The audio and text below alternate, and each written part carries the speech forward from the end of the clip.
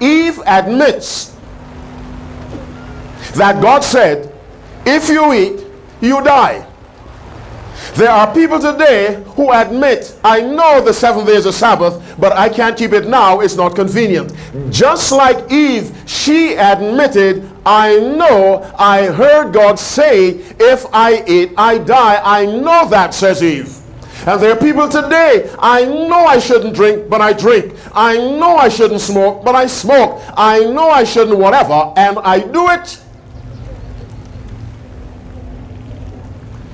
And the serpent said unto the woman, verse 4, ye shall not surely die. For God doth know, verse 5, that in the day ye eat thereof, then your eyes shall be opened, and ye shall be as gods, knowing good and evil. The devil always beautifies sin to make it attractive. Now God said, if you disobey me, you die. The devil argues, if you disobey, you live. You'll be like God, and God doesn't die. So if you disobey, you live. Are you following me? Let me say it again. The Bible says in 1 Timothy 6:16, who alone hath immortality. God alone hath immortality. God the Son, God the Holy Ghost, and God the Father. Immortality in God means he cannot die. The devil says you'll be like God. You can't die. The devil argues disobedience is the secret of life. God says disobedience is a gateway to death. Verse 6. And when the woman saw that the tree was good for food, which it was not. Let me tell you something.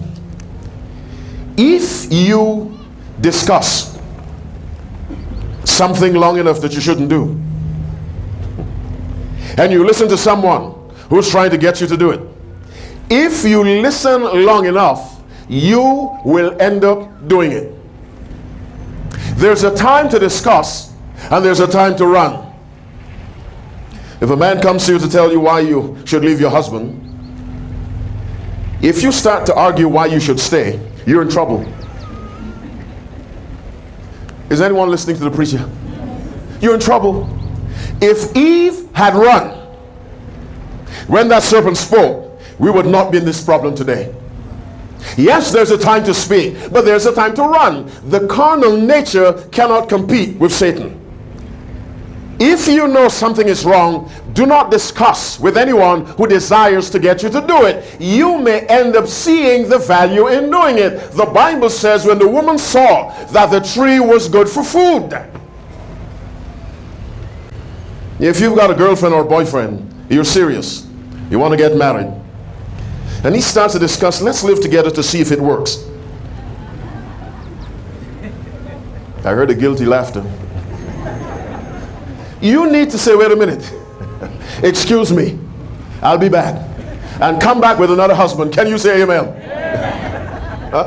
Don't get into the discussion, let's live together to see if it works. You're discussing sin, and if you discuss sin long enough, it ceases to look like sin. The Bible says when the woman saw, now she saw after the discussion with the devil, that the tree was good for food, which it was not, and that it was pleasant to the eyes, and a tree to be desired to make one wise. She took of the fruit thereof and did eat.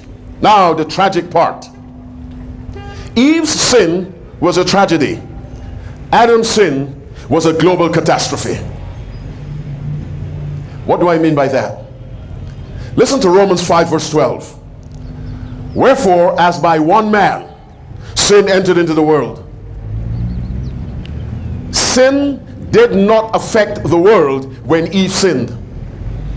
It affected the world when Adam sinned. That's a Bible teaching. Therefore, as by the disobedience of one, many were made sinners, so by the obedience of one. Who is the one that disobeyed? Adam. Let me say it again with respect. Eve's sin affected her only. Adam's sin affected the entire creation because it was first put under his supervision. That's why Christ is called the second Adam, because he has brought salvation for all of creation, for those who accept it. Christ is not called the second Eve. With all respect for the ladies who are listening and who may not be happy with me, but if you're unhappy with me, you have to be unhappy with the Bible. Let me say it again.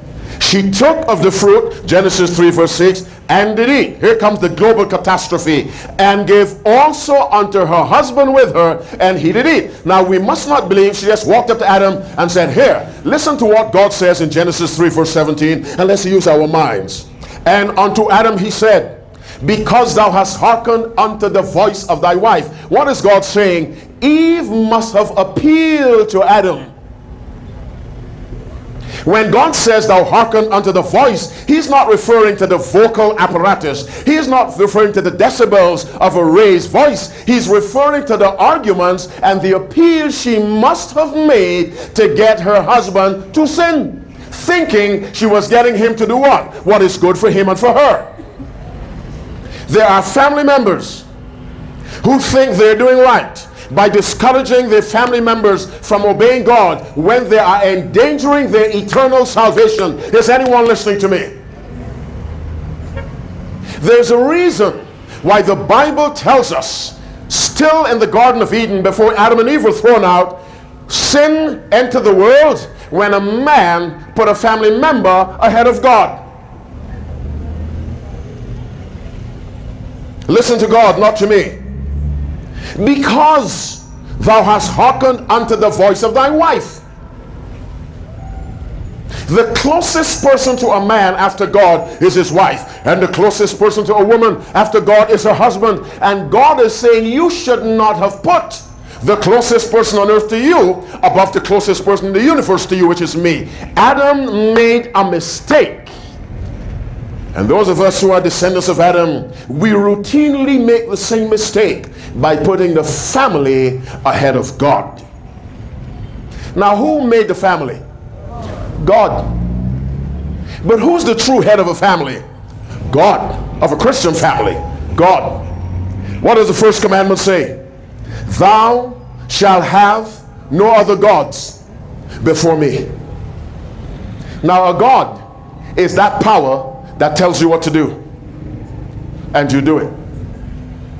So when God told Moses, I will make you a god to Aaron, that was because Moses would tell Aaron what to do and what to say. So Moses was serving as a god to Aaron. Let me say again, your God is that power or that thing or that person that exerts a controlling authority over your life.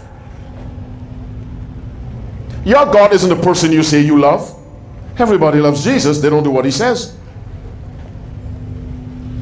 And so Adam put Eve in the place of God. What was our scripture reading? This is a difficult sermon, I know. Matthew 10:37. He that loveth father or mother more than me is not worthy of me.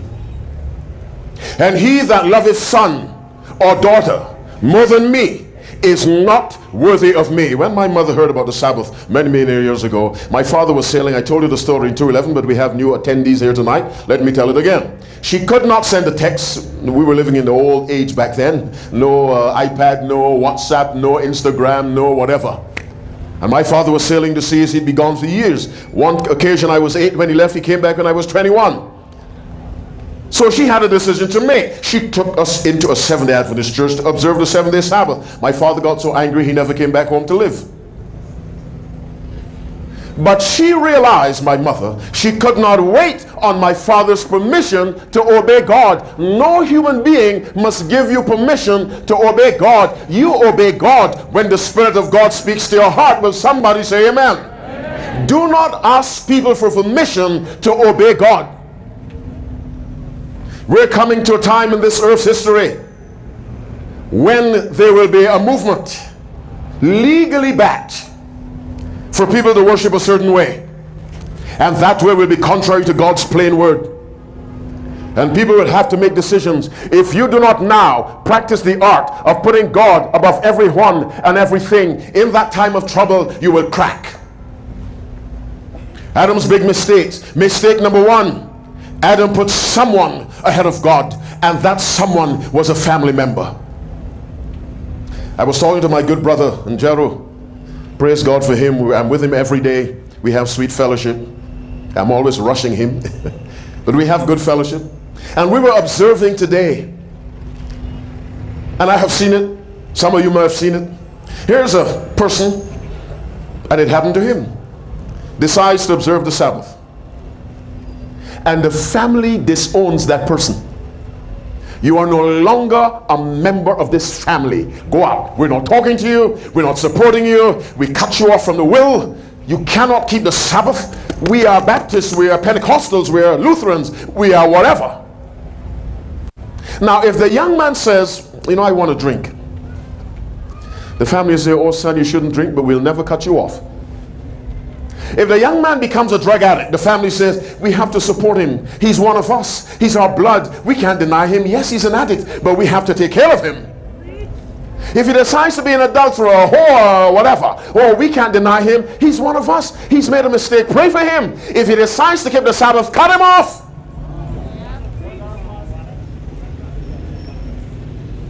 There is a hatred for obedience. But for sin, he gets all the support he needs. He's drunk, we love him. He's a drug addict, we love him. He robs people down Nairobi, we love him. He has decided to keep the Sabbath, cut him off.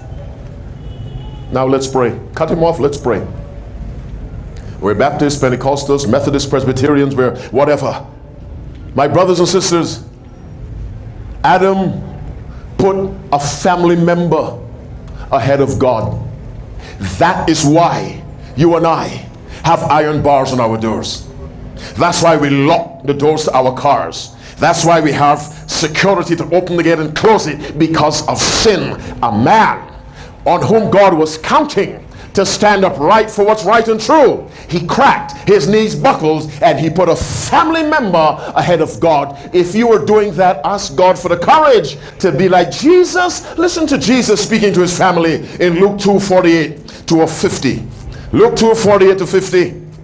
Keep in mind, these words were spoken with deep respect. Jesus had been lost for 3 days. He wasn't lost. The family lost track of him. Let me say that again. He wasn't lost. How could God be lost? Are you with me? The family lost track of him. God doesn't really leave us, we leave him. And he respects our decision. Verse 48, Luke chapter 2. And when they saw him, they were amazed. And his mother said unto him, Son, listen to her words, why hast thou thus dealt with us? What are you doing to us? Why are you embarrassing the family? Why hast thou thus dealt with us? Why are you embarrassing a Baptist family by accepting the Bible Sabbath? What are you doing to us? How can we show our faces at the Harambe or the cookout or whatever? We can't show ourselves publicly. We are embarrassed because of your behavior. And Jesus says, the mother says, why hast thou thus dealt with us? Thy father and I have sought thee sorrowing.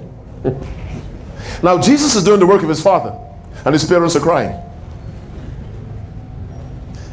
There are people who decide to obey God, and family members start to grieve.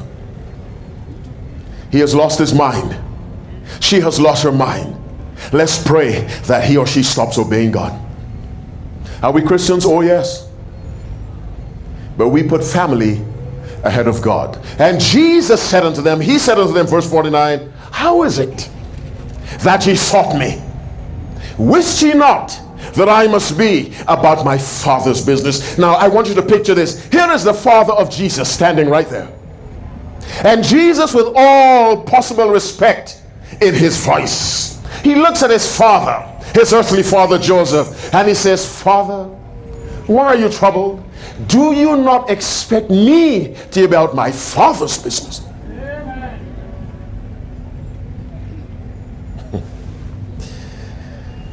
My brothers and sisters, God never calls us to do what's easy. He calls us to do what's what? Right. And that's one of the reasons why so many people say I love you, but they don't obey God. They serve God based on it is not convenient to keep this commandment or that. I'm a single woman. I'm 32. Tried hard to get a husband, can't get one. Let me do what will hopefully bring one my way.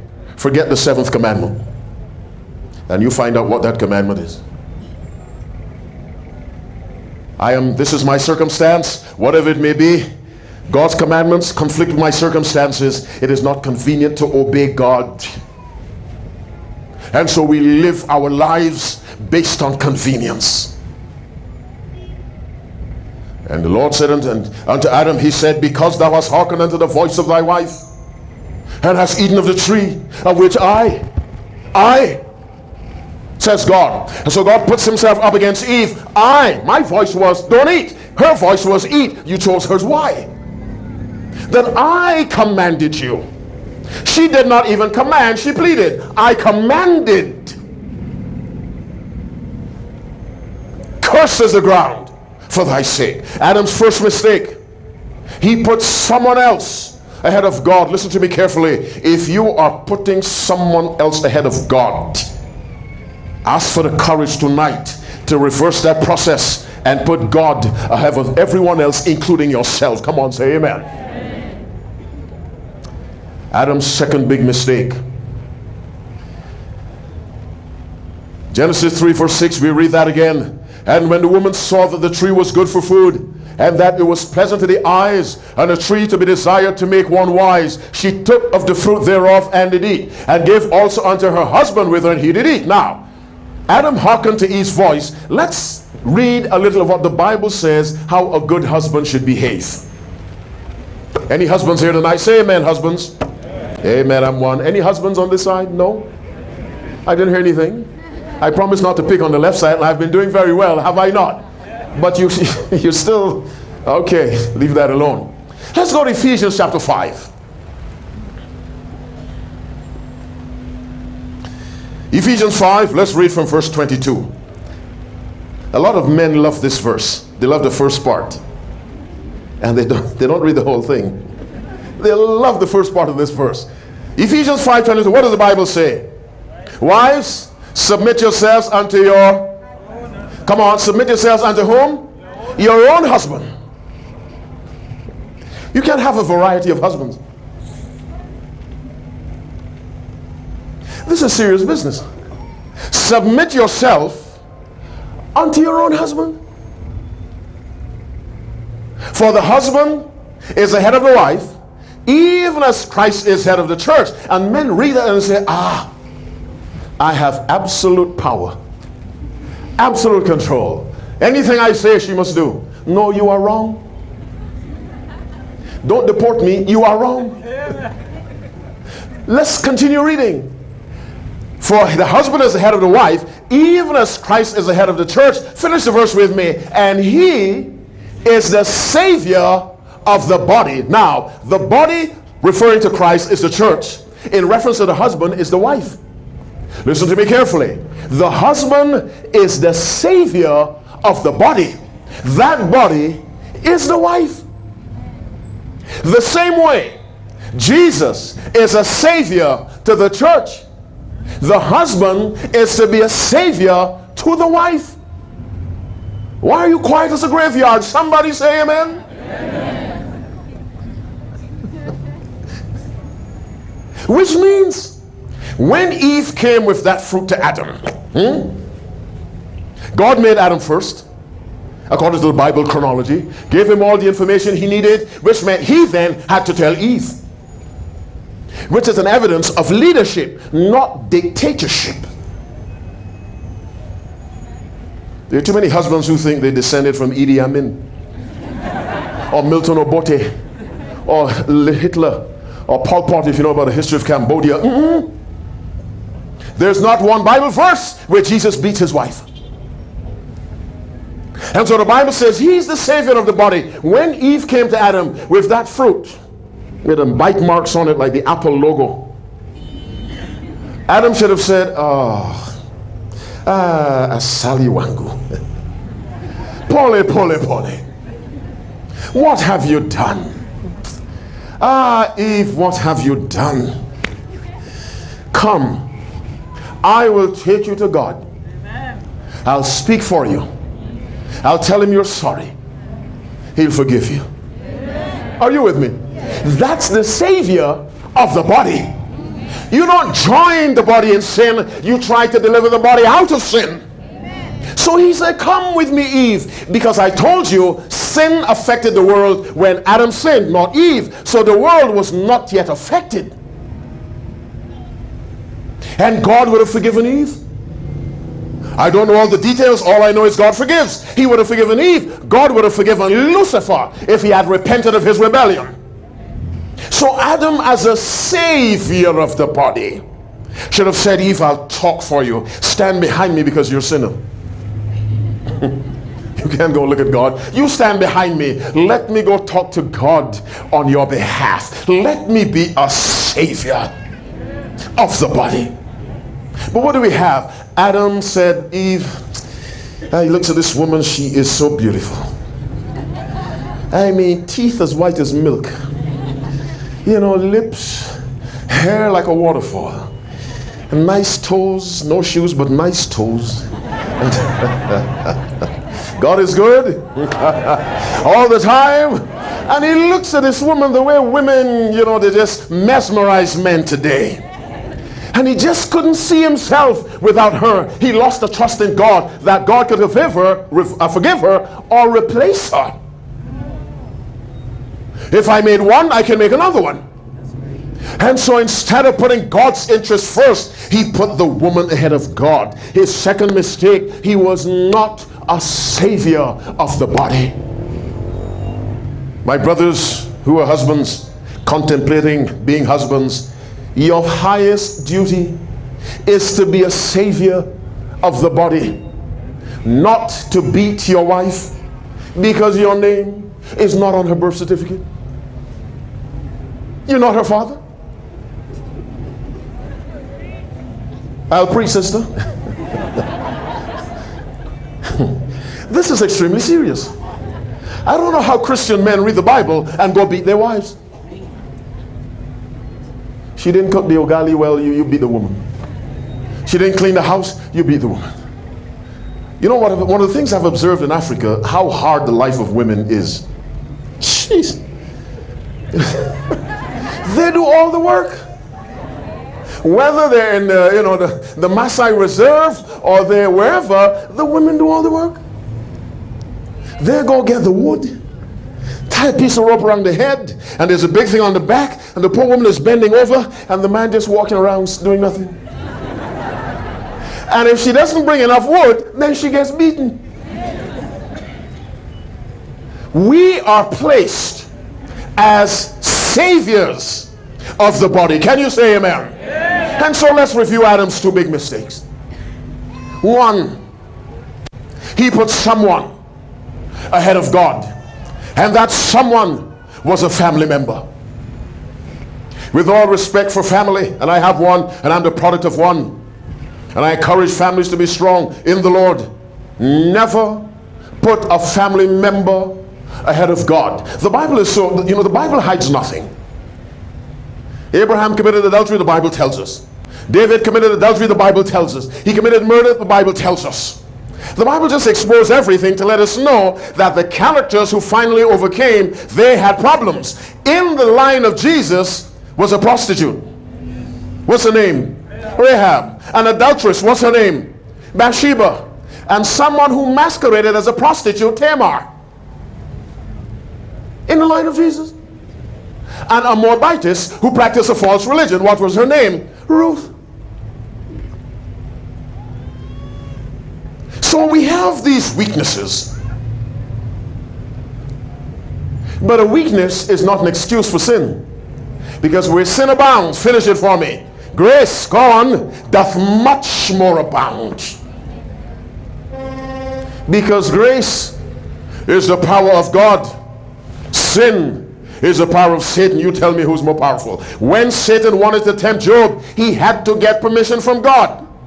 And God told him, you can do that, you cannot do this. And when God restricted him, he could not go beyond that boundary. Always remember that, by the way. Also remember this, if I may digress briefly. When God told Satan, behold, he's in his hand, all that he hath is in his hand, how quickly did Job lose everything? In one day. It is only because of the mercies of God that Satan doesn't destroy lives in a day. He wants to destroy as quickly as possible. So when God said, okay, Satan, you go ahead, destroy all that he has, Satan destroyed everything he had in a day. Why? The devil knows he has what? A short time. So he needs to do as much damage as quickly as possible. But let's get back to Adam's first mistake. A family member ahead of God. The Bible, as I said, does not hide the warts and pimples of humanity. We step out of the garden. Chapter 3, verse 24, they're put out. Right outside the gate, we have a murder. Who killed whom? A brother killed a brother, because one brother was doing what was right and the other brother did not like it. And so we leave the Garden of Eden and go all the way thousands of years to 1 John chapter 3, verse 11. For this is the message we heard from the beginning, that ye should love one another, not as Cain, who was of that wicked one, and slew his brother. And wherefore slew he him? Why? Because his works were evil and his brother's works were righteous. A brother killed a brother because the one was doing right, and the one doing right enraged the one doing evil. We leave the gate of Eden.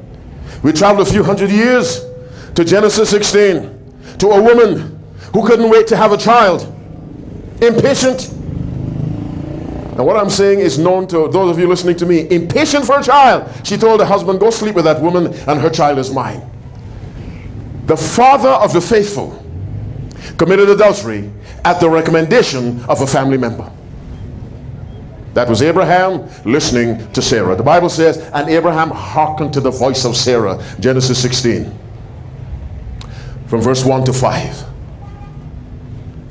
We leave there and we move a few decades to the life of Isaac and his two sons, Jacob and Esau. Jacob realized he was the second of the two because Esau came out first, even though they were twins. Esau wanted a birthright. He hatched a plan at the instigation of his mother. The mother hatched a plan, involved him. He agreed. He was not 6 years old. He was probably 30.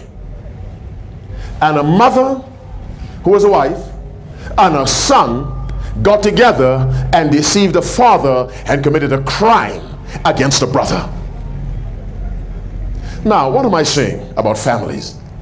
That God made a mistake when he invented families? I am not saying that. I am saying that very often the things that God gives us to be blessings to us, we use them to curse God. God gave us the family to be a blessing. We use the family to disregard God. God gave us appetite that we may eat and live. We abuse it and we overeat. God gave the urge for sex to reproduce and for enjoyment between the man and the wife in a marriage context. We abuse it to be lesbians and homosexuals and prostitutes and whatever else. God gives us something for our blessing. We use it to curse him. It's a tremendous crime against God, and the family falls into that category. God created a family that it might be the foundation of a strong society, and we use it to disobey him. That's what I'm saying. And someone listening to me knows what I'm saying applies directly to you. But there's always hope when there's a desire to serve God.